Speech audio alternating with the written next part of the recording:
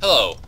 I'm going to continue the trend of inputting, and I'm going to talk about keypads, or not dynamic buttons. I'm going to talk about keypads. Keypads are pretty much like what I was talking about last time with the whole password thing, except it's pretty much... Oh, right, you have to set the password first. So let's say you want to make a password, you have like a bomb, because those are easy and they're fun.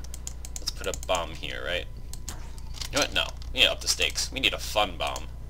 Let's see, there would be a fun bomb. Let's put it on a cart for extra fun.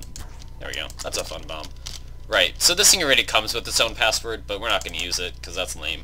So, we're going to put a keypad on it, right? And we want it to activate when we type in the secret code, which is going to be 8534, because that seems pretty secure. I don't think that's an obvious combination, so let's use that. So pretty much, these are really easy to use. You just put it down, and then we do 8534, okay? And then it says access granted. In our case, it's just going to blow something up. It's not actually access granted. I didn't wire it up so it's not going to blow up because I don't want to die, because I want to show you one more thing, which is display asterisks, whatever. Which pretty much does exactly what you'd expect. Now, instead of showing the numbers, it now shows asterisks. Asterisks. Yep, those things. So let's just go ahead and make sure that this here thingy works.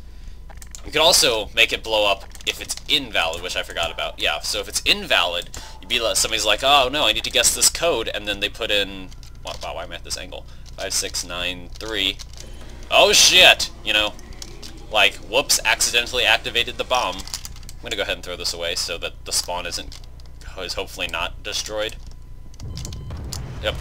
So, gosh darn it, put in the wrong code.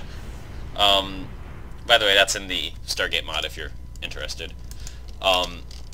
So yeah, whoops. I almost got it far enough away, I think. Ish. Alright, so that's pretty much what the keypad does. It's a pretty simple thing, but it's, you know, very useful for making yourself a quick password or whatever, and you can do what I just did, like booby trap it, so if you put in the wrong password, you die. So that's always fun, and thanks for watching, and goodbye.